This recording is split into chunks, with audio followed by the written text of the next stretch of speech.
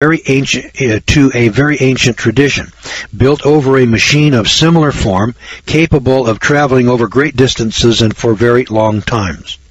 In Alexandria, Egypt, jet engines. In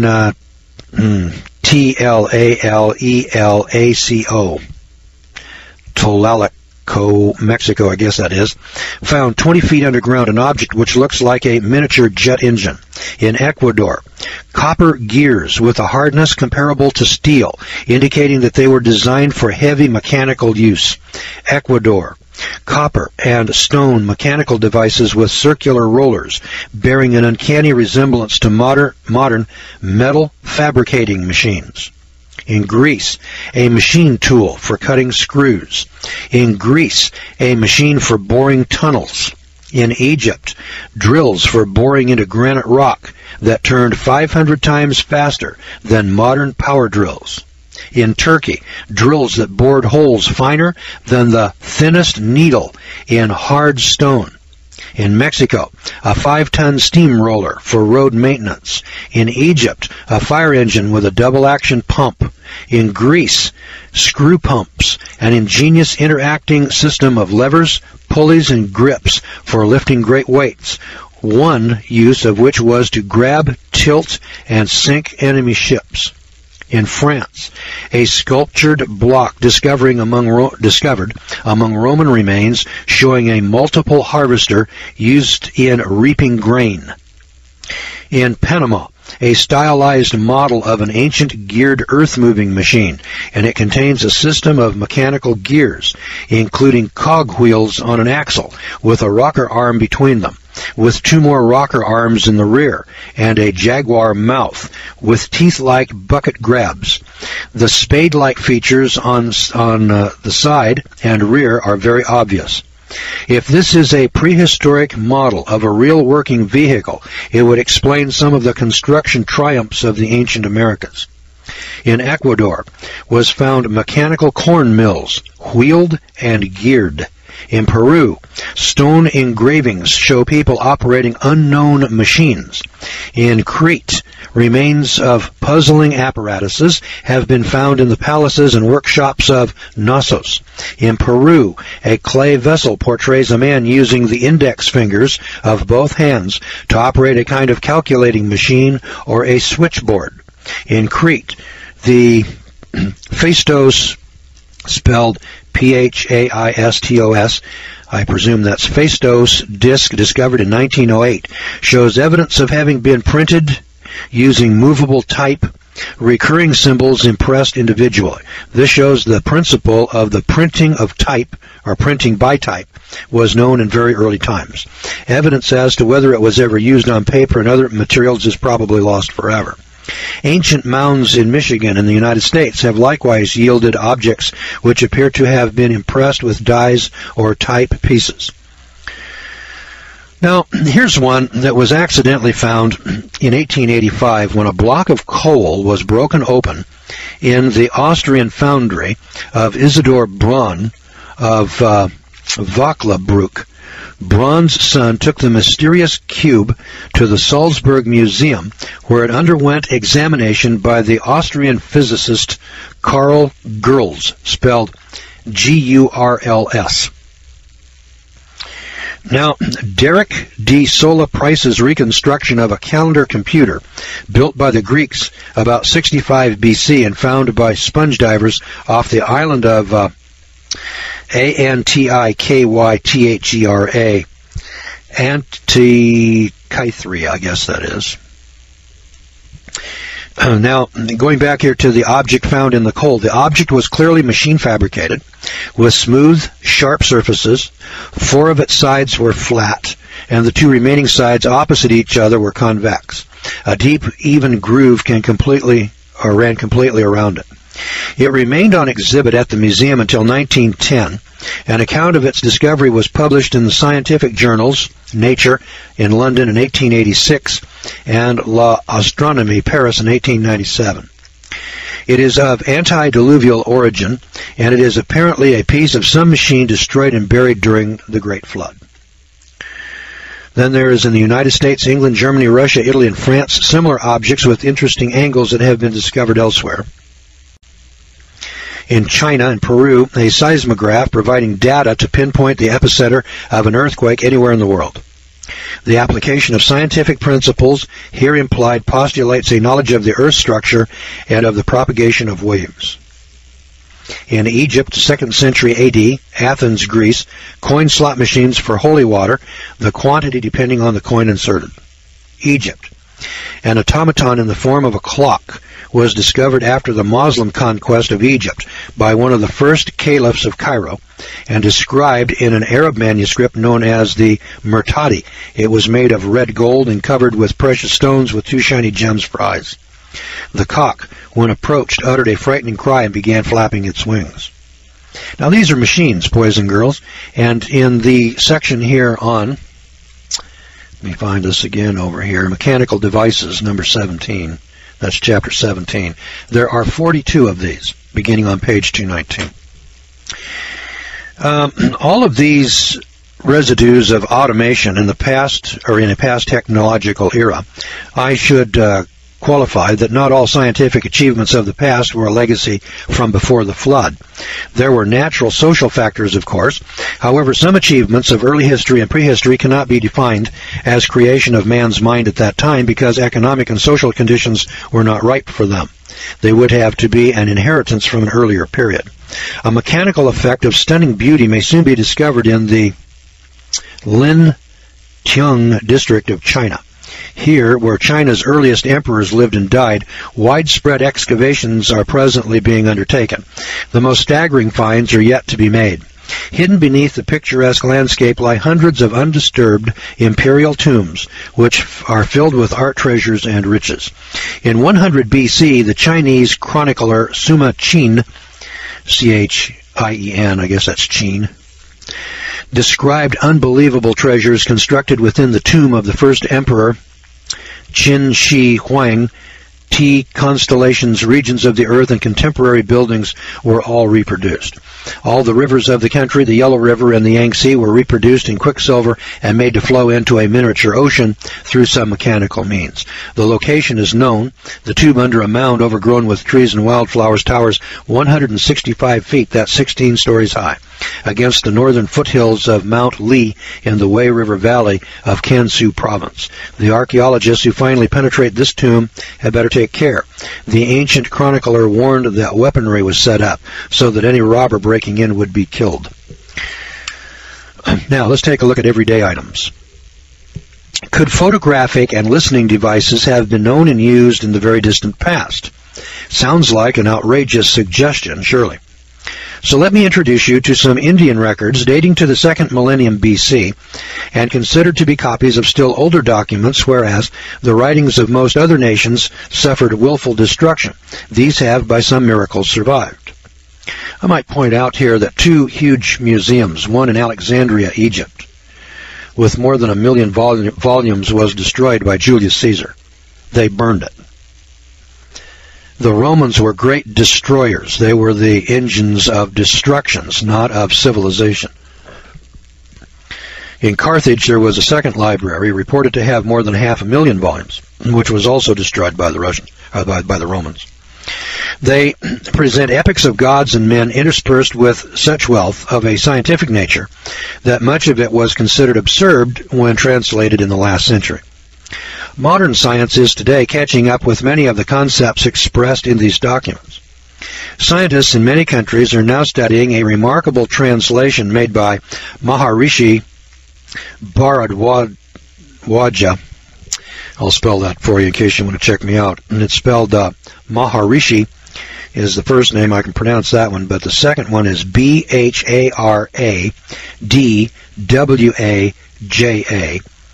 And it's called Aeronautics, described as a manuscript from the prehistoric past. It contains fascinating, almost incredible data.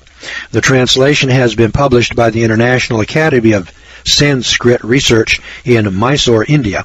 Its table of contents includes the secret of constructing airplanes, which will not break, which cannot be cut, will not catch fire, and cannot be destroyed. the secret of making planes motionless, the secret of hearing conversations and other sounds in enemy planes, and the secret of receiving photographs of the interior of enemy planes, and more. Take merely the photographic and audio references in this ancient document. Impossible questions arise, unless we are prepared to understand that there must have been a higher culture and technology, or an equally perfect technology before our own. Many isolated clues from around the world, inconsequential in themselves, but cumulatively meaningful, show that everyday items familiar to us today were known and used throughout the prehistoric world.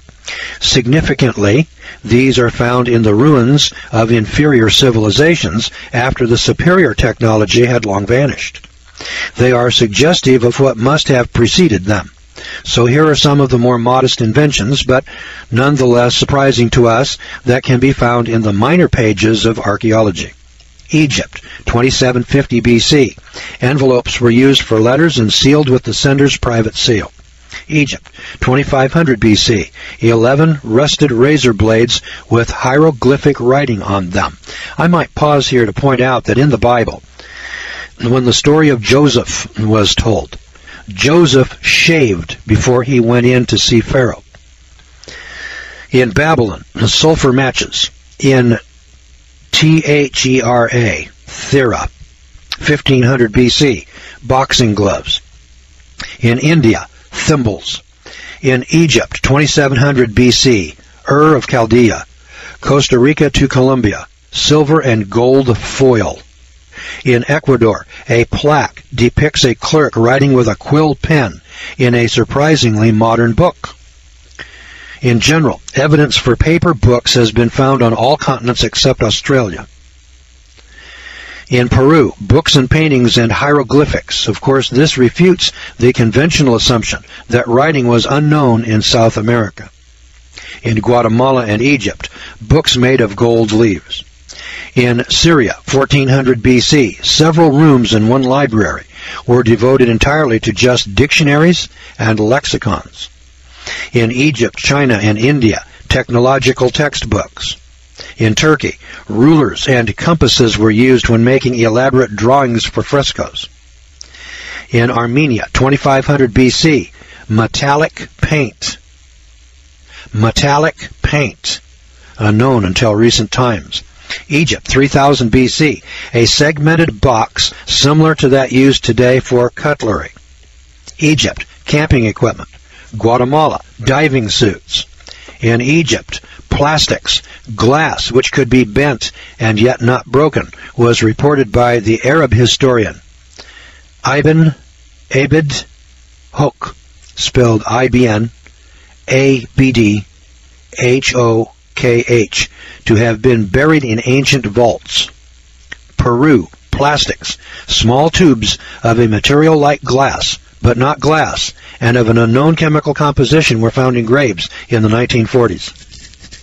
In Turkey, drinking straws. In Egypt, 3000 BC, southern Turkey and Central America, forks and spoons. In Chaldea, knives of 2.8% tin. In India, aluminum cups. In Bolivia, England, Chaldea, Mexico, and Peru, finely executed gold dinnerware. In Crete, glazed dinnerware and tinted glass goblets. In Rome, thermos containers keeping liquids and foods either hot or cold were in common use. In Turkey, furniture decorated with gold and silver, bronze legs, and tables and beds shaped like goats' feet or horses' hooves. In Israel, 850 BC, beds and ornaments of color-stained ivory. In Ecuador, a magnificent golden bed inscribed with hieroglyphics. In Israel, chairs of ebony inlaid with ivory and lapis lazuli. I don't know what a lapis lazuli is. That's spelled L-A-P-I-S, L-A-Z-U-L-I. In Samaria, 3000 BC, and in Ecuador, modern quality musical instruments in great variety. In Syria, a musical notation on a 3,400-year-old clay tablet. When translated and played, it sounds very pleasing to the modern Western ear. Not unlike guitar music, it was probably written for a harp-accompanied soloist. And in Arizona and the Maya, and in Mexico, the Maya in Mexico, they found rubber balls. Now there are 39 common items that we take for granted today as being very modern. These are called everyday items. These modern everyday items were known as far back as 3,000 years ago. Let me take one more. Clothing and adornment. Soak up the sun in your bikini or try on your pantsuit and wig and then off to a fashion parade. If 20th century historians called you primitive because you live thousands of years BC, then you can smile. Your jewelry is immaculate. You lack nothing in sophistication. Neither does your prehistoric husband live in a cave. He wears well-styled clothes and modern shoes, enough to give the traditional prehistorian a seizure. Now here's a short checklist. In the Gobi Desert, in Nevada, in the United States, and in England, has been found fossilized prehistoric shoe prints with nail heads around the edge as well as shoelaces. In Mexico, Peru, and Germany, gold and silver footwear with soft gold soles or rubber soles, gold embellished. In Egypt and Borneo, finely woven textiles of extraordinary strength and delicacy, such as could only be produced in highly specialized factories today. In Peru and Mexico, cotton grown in various colors, from brown to blue, a technique which modern science has been unable to reproduce so far. In Peru, advanced dyeing techniques, fabrics covered with a mosaic of feathers in no less than 190 shades of color. Peru, magnificent textiles with veils, brocades, and gobelins for finer or far finer than is possible on any modern loom today. Russia, 3000 BC, spindle whorls and patterned fabric designs. Peru, exquisitely patterned lace. Peru, clothing sewn artistically in multicolored designs with gold and silver thread. China, jade clothes composed of hundreds of pieces of tightly fitted jade particles sewn with golden thread. Mexico, waterproof clothing. China, modern jackets and long trousers depicted in underground tunnel paintings. South Africa, short-sleeved pullovers, closely fitting breeches, gloves, garters, and slippers, and multicolored shirts. Russia, fur trousers, embroidered shirts, jackets with ivory badges and clasps. In Russia, two-piece suits styled very much as in the present day.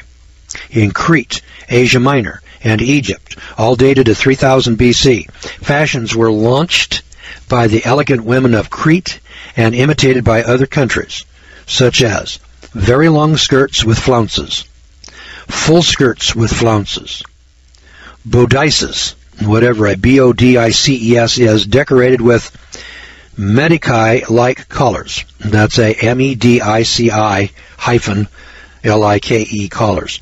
I imagine this is some kind of a clothing item that you ladies might recognize. Deeply cut in front, leaving the breasts visible. Hats of extravagance and variety.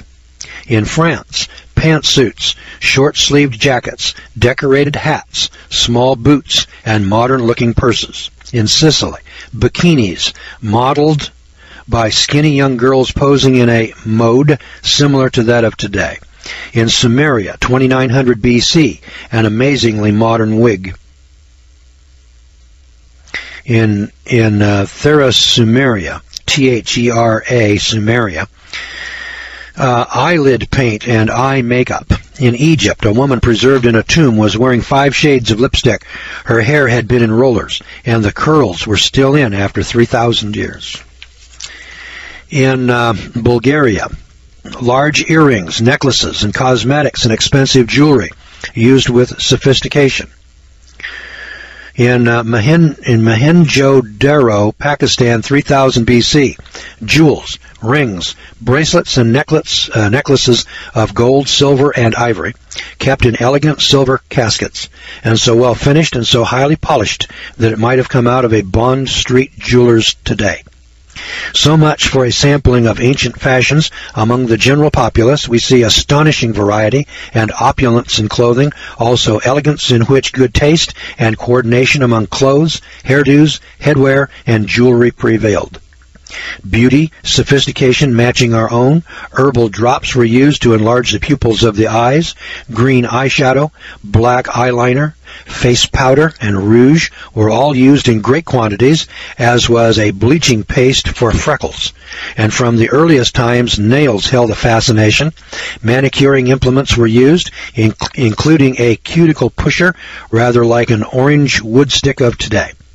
Women colored their fingernails and toenails bright red. In taste, people were basically the same as today. And now there is, let me get this one, mechanical devices, everyday items, and clothing. And this has all been dug up. There are 969 records of these kinds of items. Some of these are on display in some museums, some of them are not. The author reports that most of this material is in packing crates in warehouses that museums all across the world refuse to put out on display because they refute or seriously put in danger the theory of evolution, which is our modern fairy tale that tells us long, long ago and far, far away. All right, we are reviewing the book Dead Men's Secrets. I rate this about a 1 in 100 book. I'm an old man. I have never seen another book like it. I have read about some of these stories. I have seen pictures of the light bulbs that are depicted on the hieroglyphic murals in the tombs of Egypt. I have seen pictures of the Nazca animals. I have heard of and seen pictures of these huge buildings, these huge building blocks and rocks in Peru and Ecuador. Just little pieces here and there, you know, that I've read in Discover Magazine or Reader's Digest or some TV special or something like that. You probably have also. This author, Jonathan Gray, has put together a record of 969 records. The book is about 350 pages, paperback, published in 2004. It's called Dead Men's Secrets, Jonathan Gray. If only 10% of them are true, accurate, and correct, it's a blockbuster.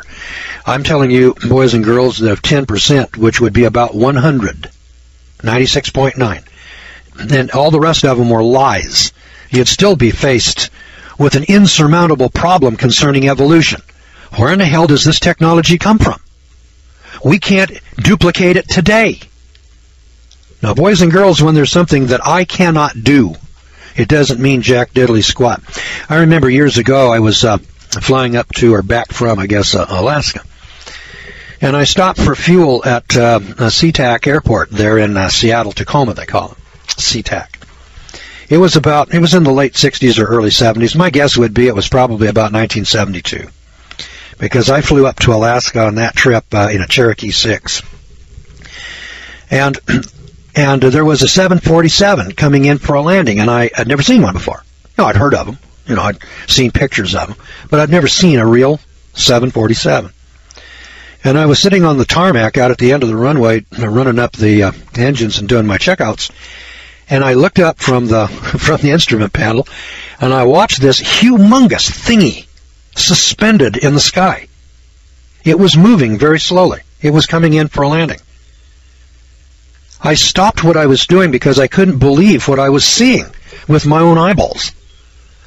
And I watched in absolute fascination. Boys and girls, I've been a pilot for years. I watched that 747 come in and land, and I said, my God, how can that thing fly? How can that thing fly that slow? You know, the faster you run something through the air, the better it'll fly. I was absolutely amazed. And we're in modern times. Now, I showed you here that we have pictures and drawings. We have actual artifacts of jet engines from ancient times.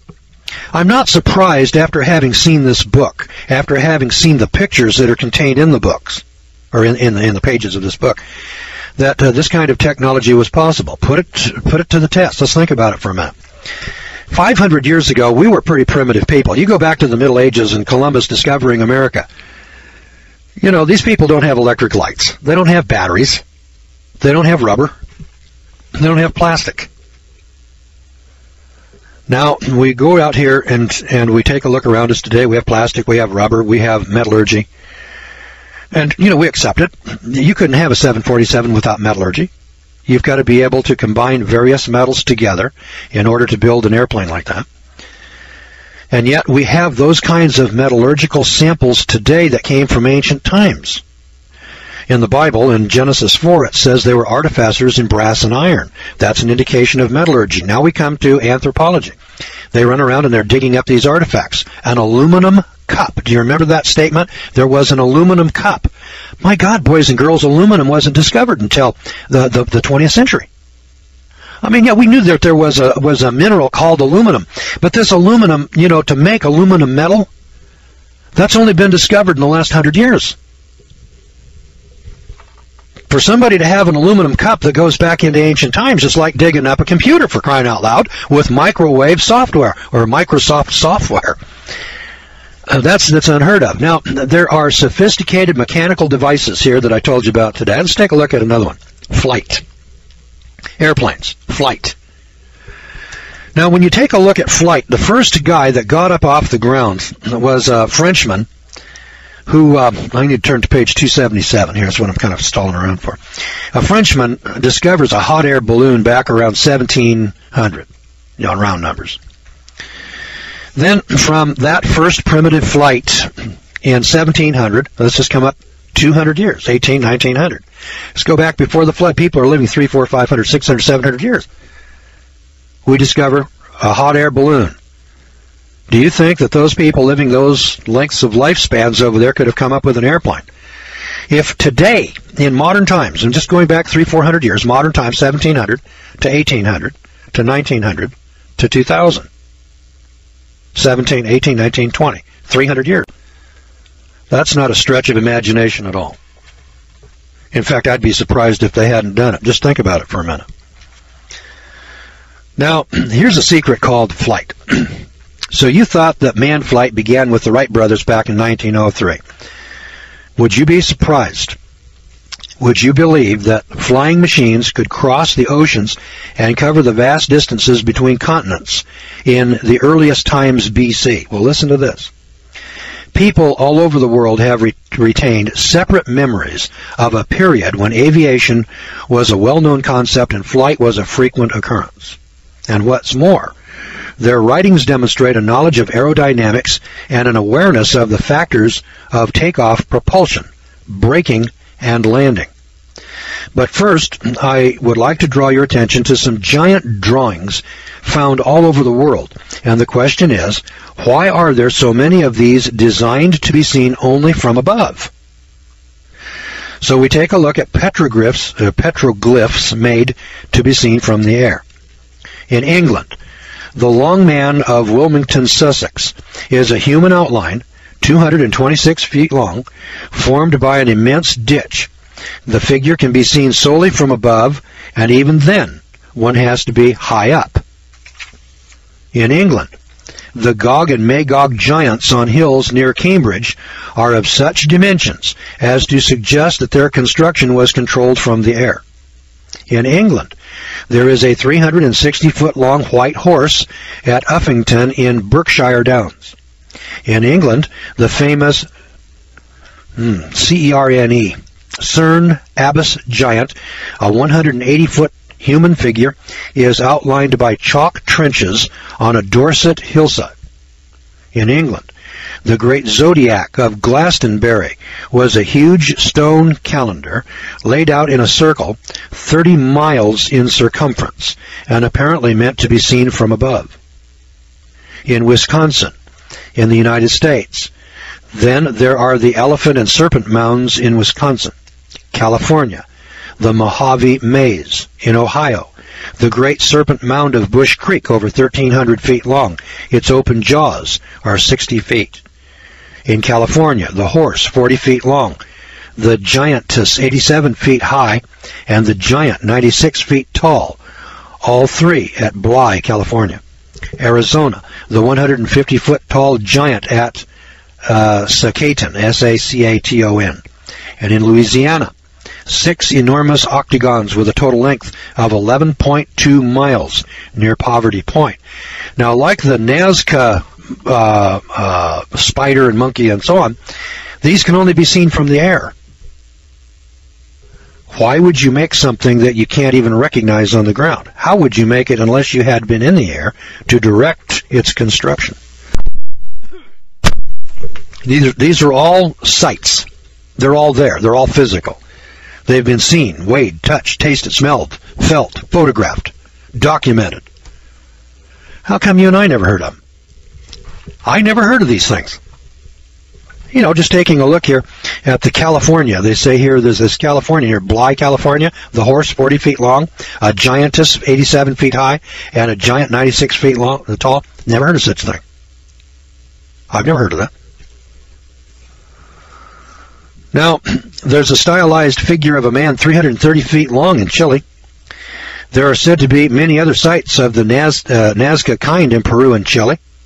Now, I've heard of the Nazca site, but I never heard that there were more of them. Now, that doesn't mean that I know everything. You know, I'm always learning something new. That's why I kind of like my job, because nearly every day Dirk comes in here and hands me some report. It can be some economic report that's modern. It can be some book. It can be some story that came from the four corners of the world someplace, on China or someplace. I reported to you the other day. Did you know that there were pyramids larger than the Pyramid of Cheops? Now, I've been told all my life that Great Pyramid is the biggest building, the biggest pyramid in the world. Come to find out that there's 4 or 5 more pyramids bigger than that one in China, for crying out loud. I didn't know that. Now, I've reported it to you, and the reason that I did that was because there's 969 of these reports. I said that if all of them were false except 10% of them, it would knock the theory of evolution right square in the head. And I don't have any reason to doubt that any of them are here. He has followed this up with footnotes. I mean, if you want to go take a look at the site, the document, the exhibit, you know, the maps are in here. The locations and the sites are there. You know, if you want to jump on a plane, run over to Britain, walk into the British Museum, the batteries are there. Now, I've known about that one for a long time. Now, not every single one of these is hidden away someplace. Many of these are out on display, which then leads me to ask the question, why aren't they all out on display? I mean, at least the pictures of them. Why don't we have more books than this, you know, that have pictures in our colleges and high schools and universities that say, hey, listen, you know, if you think that men were dumb and that they were dragging their knuckles on the back of the ground here a few thousand years ago, you know, clean up your act, start thinking straight. That wasn't the case. It may well be true that there were people walking around with their knuckles dragging on the ground like they are in Stone Age societies, the Aborigines in Australia, the Stone Age cannibals of Indonesia. That's true, no doubt about it, but contemporaneous with them, there are space age men living, firing rockets off to the space station, for crying out loud. How come we're not told about that? It's been going on for a long time. Now, let's take a look at flight. Sumerian cylinder seals show great numbers of machines flying in the sky, as matter-of-factly as if it were a daily occurrence. British Isles, Druid legends speak of magical machines capable of traveling on land, sea, and air. The Celts in Britain, Bran's chariot did not touch the water. Celts, Manannan's flying machine took him from Ireland to England by night. Druid tradition in Britain, Abaris of Britain traveling through the air to Greece with the aid of a golden arrow. Now, these legends here, they sound, you know, like they're, oh my God, you can't believe that. Well, let's picture this. Let's suppose an airplane flies over New Guinea in 1945, 1935, 1925. What do you think those Stone Age people are going to say? They're going to pass a tradition down. They're going to say something like, a great eagle flew over the jungle with men inside of it. Now, pass that down for 3,000 years, and what are you going to see? There's a fact. They saw something. They didn't know what it was. They couldn't call it an airplane. How in the hell would a Stone Age aborigine use the word airplane? We see the same thing going on in the book of Revelation when John was given a vision. And he's describing these scorpions with stings in their tails, controlled by men, and the flesh melting off of people's bodies. Today, we could visualize that very simply. It's a Apache helicopter with a sting in its tail, which is, or with this laser beam, or with machine guns, and with rockets firing off of it. But you know, for hundreds of years, people reading the book of Revelation, you know, they're looking mysteriously, superstitiously at these events and at these stories, at these legends, at these stories. So the Druids and many other people throughout history have these traditions. Well, what they're talking about here is you've got superior technologies in the United States flying airplanes over Stone Age people in Indonesia or on Borneo someplace, and these people on Borneo are telling what they saw. And then thousands of years later, we take a look at it, and my God, now they're actual relics. In fact, he's got some pictures in here of relics. In fact, this section in here, let's see how many there are. On page 294, there are all kinds of models of airplanes. I mean, this is absolutely perfectly describable. This object, this is called Figure 26 on page 294. There's 1, 2, 3, 4, 5, 6, 7, 8, 9, 10. 10 objects in here that have been dug up or brought out of tombs that are unmistakable airplanes. One of them here looks like a model airplane that I built once. This object, once thought to be a bird, was found in a tomb in Egypt in 1898. Now picture this. Here's an archaeologist in 1898. He pulls a model airplane out of a tomb. He doesn't know what he's looking at. So he bundles it up. He says, well, this must be some kind of a religious object over here. They must be worshiping this thing. Doesn't have anything to do with worship. Doesn't have anything to do with religion. It has to do with science and technology. Stuffed in a box of bird models in one of Cairo Museum storerooms, it was rediscovered in 1969. And it was found to fly perfectly as a glider, though there are indications that it may originally have possessed a propulsion mechanism at the tail. The design is highly sophisticated. Here's a gold jet from Colombia, South America. Its features are more mechanical than biological. Experts at the Aeronautical Institute of New York concur that it does not represent any known type of winged creature. It appears to be a model of an ancient jet aircraft. That's from the Aeronautical Institute of New York. They took a look at it and said, this isn't a bird. This is a jet airplane. Which is exactly right. And when it was dug up out of the tombs back in the 1800s, they looked at it and said, well, this must be a bird of some kind. They didn't know. Now, of course, they're not too anxious now to put these out on display. That's the tragedy of it. Here's the might ancient aircraft be found. Now, one is led to contemplate the intriguing possibility, however remote, of such a discovery. Could craft be of any size and surprising shapes? Well, did you notice how frequently ancient flying machines were described as shaped like an egg, or like a hat, or a sphere, or a disc in items 53, 61, 62, 74, and so on? Hell, we got flying discs today. We call them flying saucers. We've got hovercraft that hover over the water. And so, you know, when you pick up something like that in 1856 or 1898, what are you going to call it? They didn't know. Consider them in the context of what's preceded. After all, Professor W.B. Emery, who had spent most of his life digging in Egypt, did say there's more lying under the sands than has ever been found. There's more yet to be found. You know, they haven't found everything. His conclusion is there's more out there to be found than has been found. Then there's energy sources from sound waves generated by magnetized rods or hammering.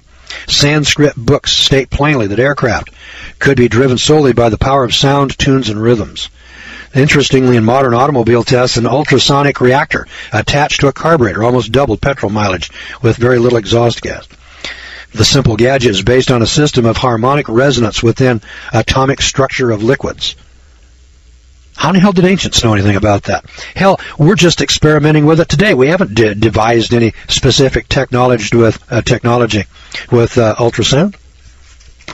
We know about it. We're working with it. Kind of like cryogenics, you know. All right, 969 of these records over here. Flight. Maybe next time we'll take a look at ancient weaponry and ancient science, space travel, engineering. There's much more in the book. Remember, it's called Dead Men's Secrets by Jonathan Gray. You can get a copy from bravenewbookstore.com. bravenewbookstore.com. The number's 512-480-2503. Once more, that's 512-480-2503. A 1 in 100 read if I've ever seen one. Now, we've been talking about Dead Men's Secrets. It's a book on 969 records around the world, historical records around the world of events that have occurred in the past, building sites. It covers things like geography and astronomy, cosmology, mathematics, metallurgy, engineering, construction techniques, large-scale construction, things like that are totally unexplainable. Like the Nazca monuments in Peru with the spider that's sticking out there 6 by 4 miles. And then he's got his third leg sticking out there, which is this obscure spider, very rare breed of spider, that you can only watch their breeding technique or their modality with that third leg, which is critical to the reproduction, which is contained in that monument. You can only see it through a microscope. So we got to ask questions, like we're not getting the straight skinny from science. We're not getting the straight skinny and history from our museums, from archaeology, paleontology, and the sciences. And that's because they all have an agenda. They have an evolutionary agenda. And anything that doesn't fit within that evolutionary framework, that evolutionary mindset, is eliminated.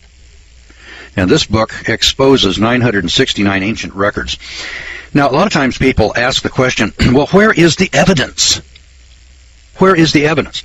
This guy's got 969 of these pieces of evidence. Pieces. It's the whole piece of evidence. It's all what we got left. So he has a chapter 9 on vanishing evidence. Let's listen to what happens to the evidence.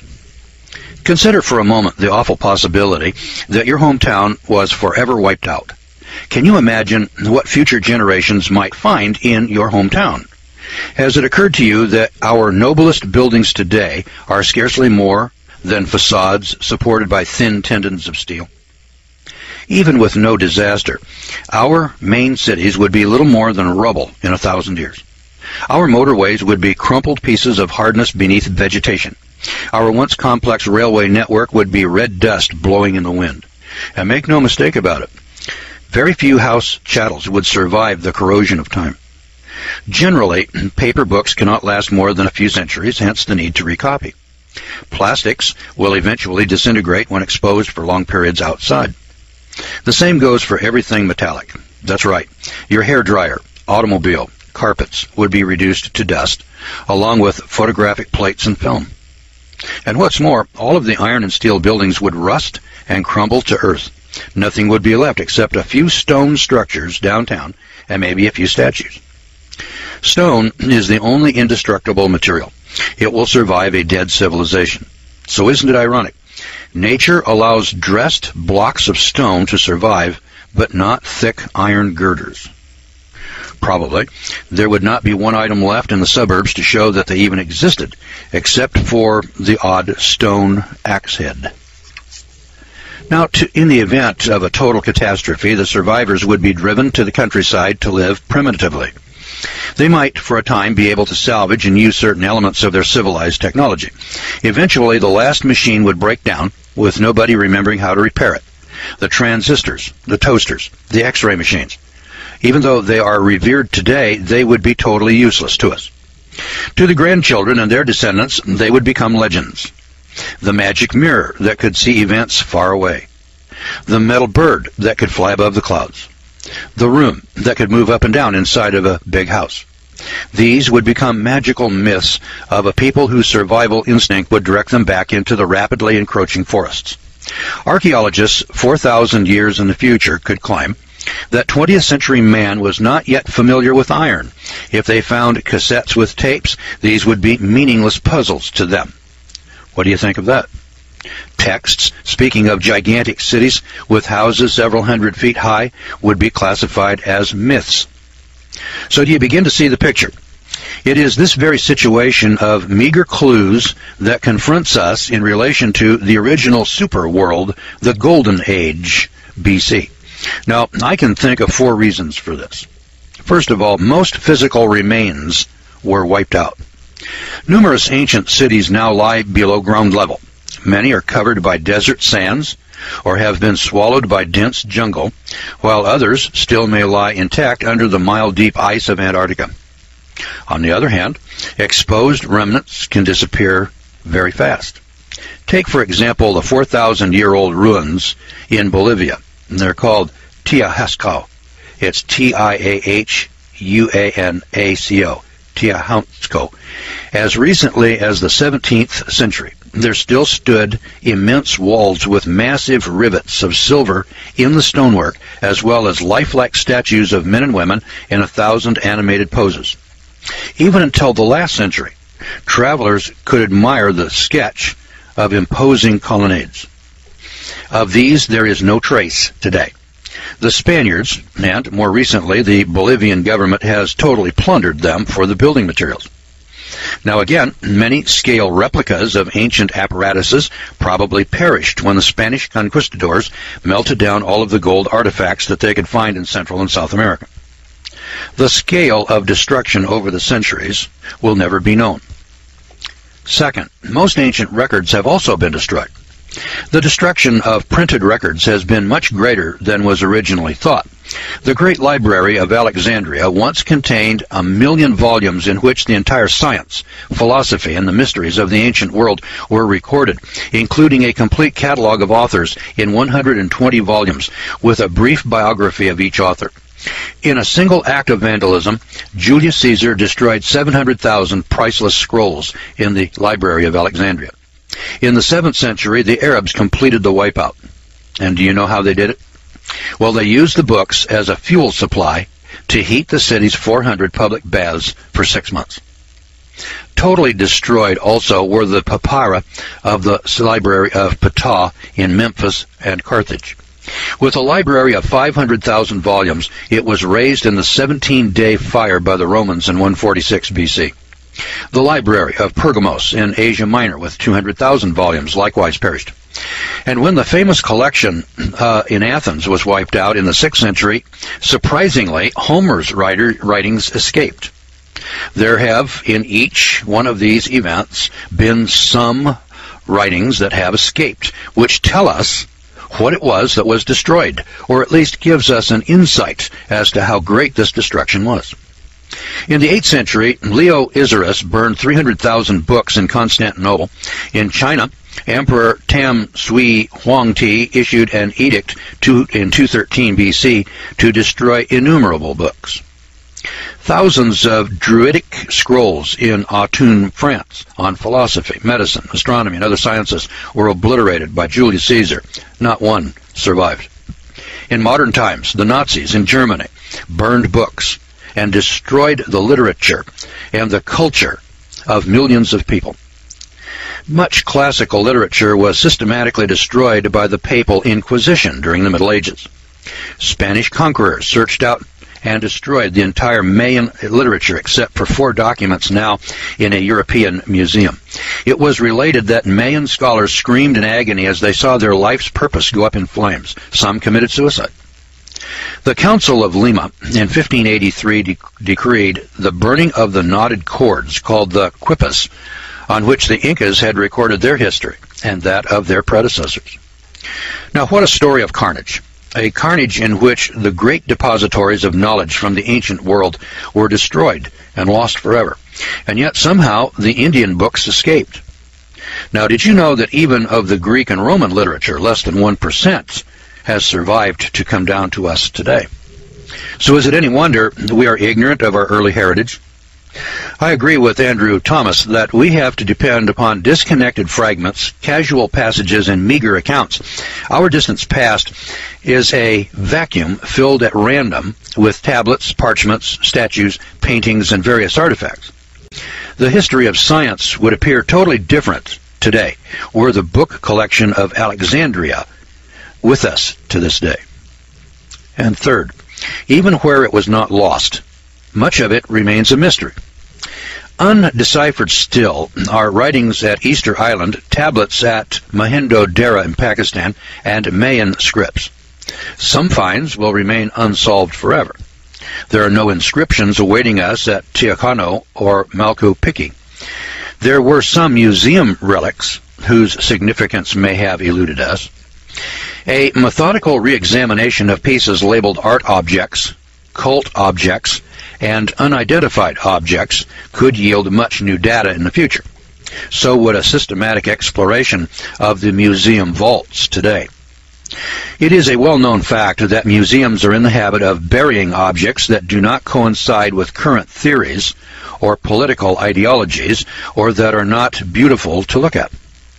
The vaults of the Smithsonian Institution and the Museum of Prehistory of Saint Germain are full of crates of incomprehensible objects that nobody is studying and nobody can recognize at first sight. So could it be that many objects that we have discovered really do have a purpose that we simply do not yet understand? The ancients may have achieved results similar to ours by quite different processes. For instance, look at what happened to German technology. German technology diverged tremendously from that of the other countries in the world in the 1930s in just 12 years, from 1933 to 1945, when Germany was progressively isolated from the rest of the world. Then again, is it possible that some of the antediluvian artifacts that we have found cannot yet be identified, simply because they are still far ahead of our technology today? So a point to remember, as any technology advances, its methods and equipment do not become more complex, they become simplified. Take, for example, printed circuits, silicon chips. Such equipment may not be recognizable to a civilization of inferior knowledge.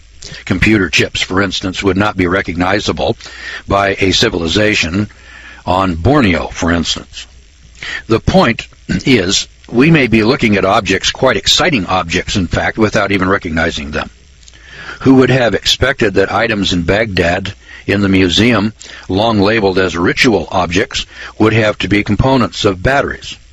Now, do you see what I mean? When they were first discovered in 1885, nobody knew what a battery looked like. It wasn't until 1969 that those batteries in the Museum of Baghdad were recognized for what they were and then identified as batteries. That tells us that electricity was known. Electroplating was known. We know that from metallurgical objects today. Now here's a tantalizing thought. Other relics still await discovery. Some authentic and incredibly ancient documents are known to be safely locked away. You and I may never see them. These forbidden treasures are known to be concealed in 4 places. First, in the catacombs beneath the Potala in Lhasa, Tibet. The vaults in the Vatican Library, to which even the Pope does not have access. In Morocco, where Muslim leaders are fiercely opposed to making them public. And a secret place known to a few initiated rabbis, believed to be in Spain. But that isn't all. There must be numerous lost cities yet to be discovered. Hold it, I hear you say. That's overdoing things, isn't it?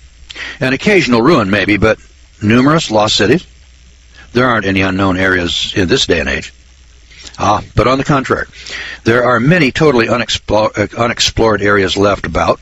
Quite a lot of things occur in and out of the way corners of the world, and some not so out of the way, that most persons have never heard of. Still not explored from the ground are immense expanses of the interior of Central and South America, New Guinea, Asia, and Australia. And although Europeans have lived and worked in India for several centuries, building bridges, railways, and modern cities, the jungles have scarcely been touched. There are remote villages that have never seen a white man in India today. In the trackless Central Australian desert, a structure from an unknown civilization was discovered when vehicles from a nearby atomic test site drove into it purely by accident. Now, what you shall see in Part 2 is just a hint of what still awaits us in the desert, the jungle, and the ocean. The largest unexplored jungle area in the world is the Amazon Basin. This region is so little known that a river tributary, 200 miles long, was only recently discovered, and then only by satellite. The Amazon system comprises 50,000 miles of navigable trunk rivers and an estimated 16,000 tributaries. The jungle on each side of the rivers is almost totally impenetrable, at least for Europeans. Now, I know of settlers who have lived on riverbank clearings for 40 years and never ventured more than a mile back into the jungle. There now follows about 1,000 of the more interesting exhibits, yet these can never be more than a tantalizing peep at this astonishing unknown world, shrouded in opaque clouds of mystery. The Amazon contains some of the most solid jungles and hostile environments to be found anywhere. And surprisingly, this now mysterious region was once the center of a very intense and highly active population. Large cities flourished there, with high-volume commercial traffic to the Andes. And despite satellite technology, we face almost insurmountable problems in locating many of these remains. A pilot over the Amazon may spy towers, villages, or ruins and pinpoint them and report them. A few days later, someone setting out to verify the data will find that they've already vanished, swallowed again by the jungle, since that forest fire or whim of nature or weather that exposed them in the first place.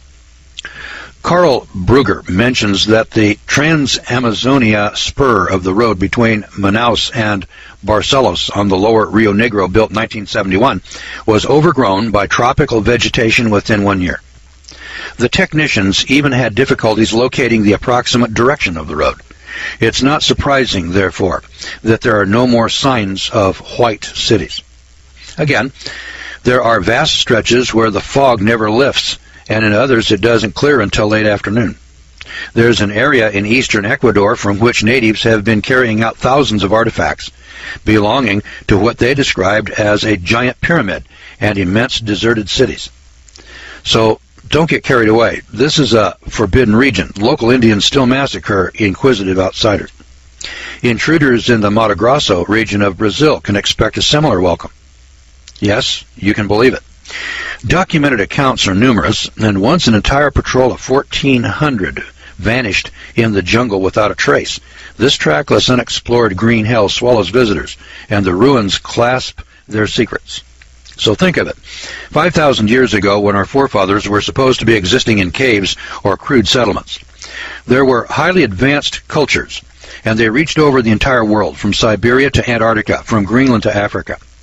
This super world vanished, and it vanished so completely that we thought that it never existed. It's not unlikely that a whole empire could disappear like this. The more advanced the culture, the more easily it could vanish without a trace. If it were so advanced, then its powers of destruction must also have been enormously advanced. But more on that later. What an epic. The wonder is that despite wholesale obliteration of the evidence, there are still many thousands of pieces that do survive, written records, oral traditions, and physical remains. So let's take a look at some of these physical remains again. We've been looking at about 19 of these. Remember, there's geography, astronomy, cosmology, mathematics, metallurgy, large-scale construction, construction techniques, social organization, engineering, mechanical devices, everyday items, clothing, art, medicine, flight, space travel, ancient science, civilization, electricity, and weaponry. There are 969 sites around the world where these types of artifacts from civilization, yes, indeed, advanced civilizations, with space travel, flight, electricity, that we have discovered and that we know about today. Let's take a look at one. Metallurgy. There are 44 sites or examples of advanced metallurgy technology in the world today that is hidden or suppressed or just plain misunderstood. So on page 131, we have metallurgy. Let me flip over here to page 131. The Sad Fate of the Gold Gardens, chapter 14. 44 examples of metallurgy. When the Spanish conquerors entered Peru, they came upon an island near Puna, P-U-N-A, on which was a royal garden, so astonishing it might have come out of a fairy tale. Every living thing was reproduced in gold and silver models. Trees, even to the roots, and lesser plants with leaves, flowers, and fruit, fashioned in natural size and style, some ready to sprout, others half-grown or in full blossom. Golden birds sat perched on silver trees, as if singing, and while others were flying and sucking honey from flowers. Whole fields of maize were imitated, roots, stalks, flowers, and the cob. The beard of the husk in gold, the rest in silver. Other plants were similarly treated. A flower or anything of a yellow tint in real life was done in gold. The other parts were done in silver. And from the trees hung nuggets of fruit. Nothing remained uncopied. Rabbits, foxes, mice, lizards, lions, tigers, stags, snakes, all were set in their natural surroundings to enhance reality. And as if that were not enough, golden butterflies flitted around in the breeze. Life-size fish, ropes, hampers, baskets, bins, and even wood piles for burning were all fashioned in gold and silver and then soldered together. Such gardens, would you believe, graced all of the royal residences throughout the land. The others were disassembled before the treasure-lusting invaders could reach them. So carefully were these artifacts hidden that they have never been found.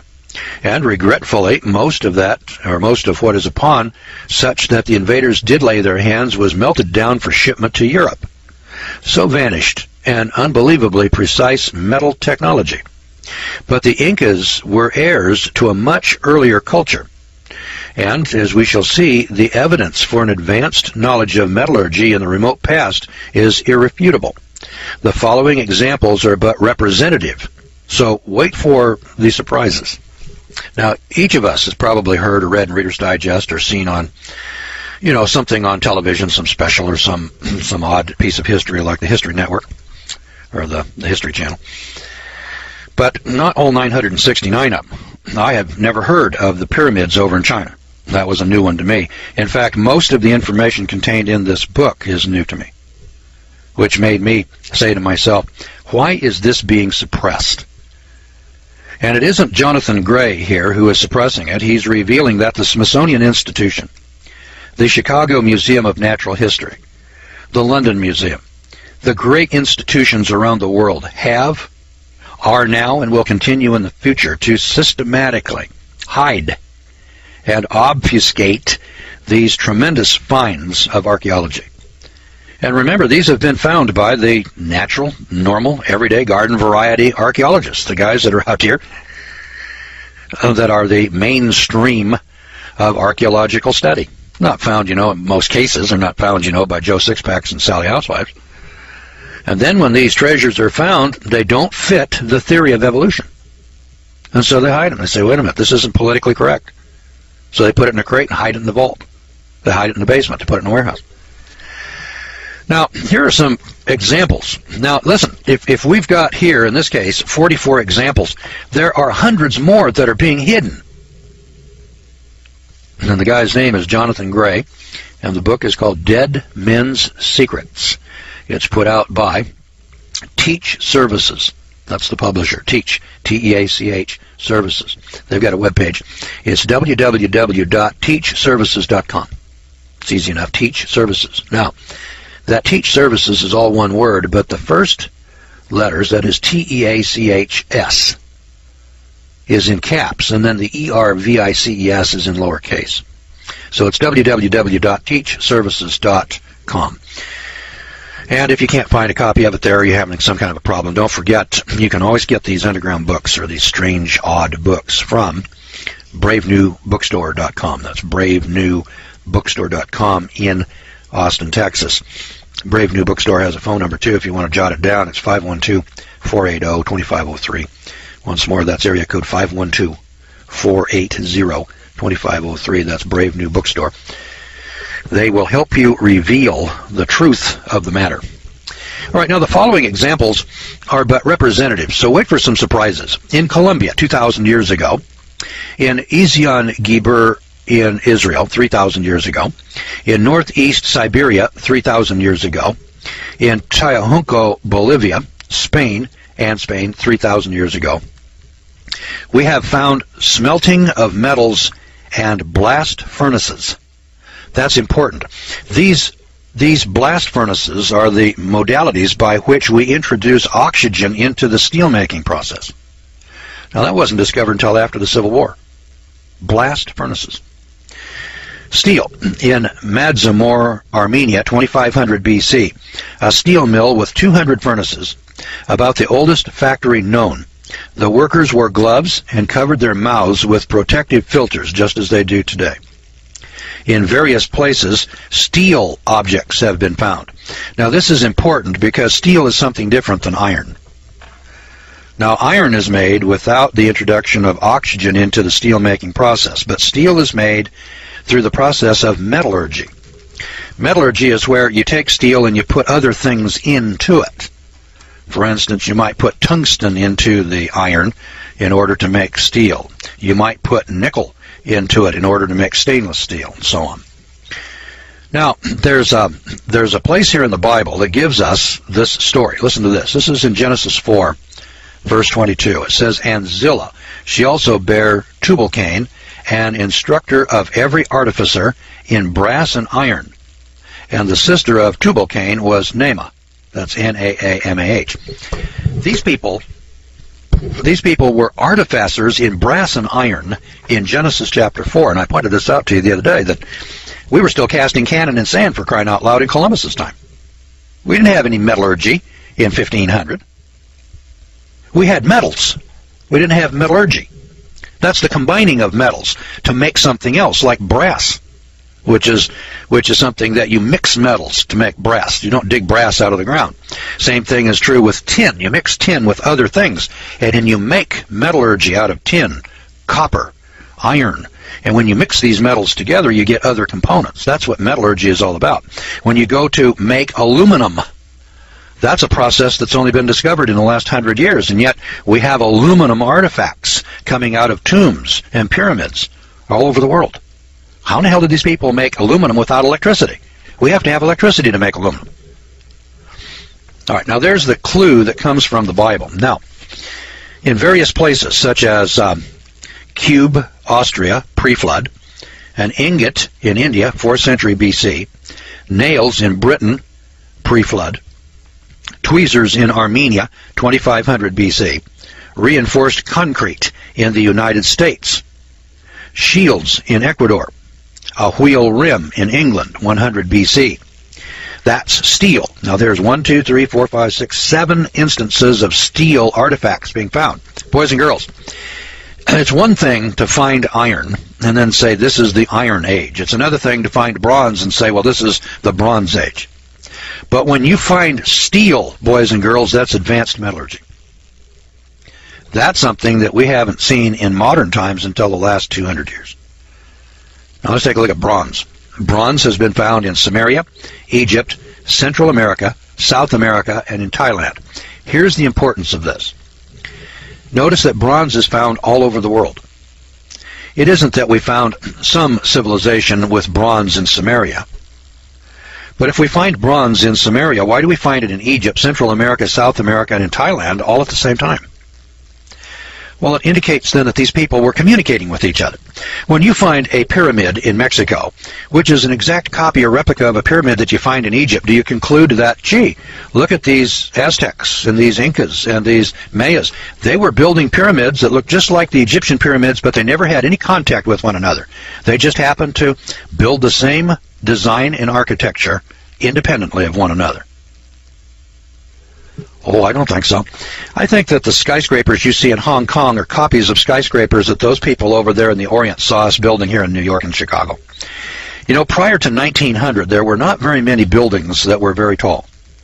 I know in San Francisco, the Call building in 1906, which was destroyed in 1906 in the 1906 earthquake, was about 20 stories. Now that's in 1900, a 20-story building. That's a big skyscraper in 1900. Little by little over time, we've built buildings. By 1935, we had a 100-story building called the Empire State Building.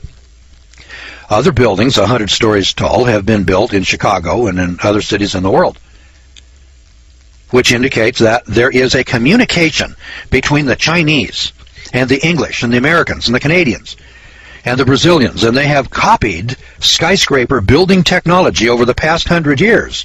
There's a worldwide civilization extant over planet Earth today, and there was a worldwide civilization extant over the world in the past.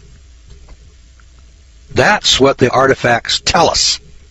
That's not what evolution tells us. It's not what archaeology, it's not what politics are reporting to us. It's not what we read in our history or in our archaeology or in our paleontology books in colleges and high school. But the evidence is very plain. Bronze is a hard alloy made of copper with the addition of 1/10 part tin. Now, it should have taken ages to discover that the addition of 1/10 part of tin to copper creates a better metal. But copper artifacts in our museums are few. Bronze seems to have appeared suddenly and spread far and wide in great profusion, everywhere, including the Americas. This alloy appears quite suddenly in China and among the Canaanites. The hardening of bronze to the strength of high-grade steel, harder than we can produce today. We still do not understand this technique of hardening bronze as hard as steel. Now, boys and girls, come on, let's wake up and get real. Today, we take a look at our skyscrapers, and they're made out of steel, which is hard, which is strong. We're pretty accomplished people today. You know, we have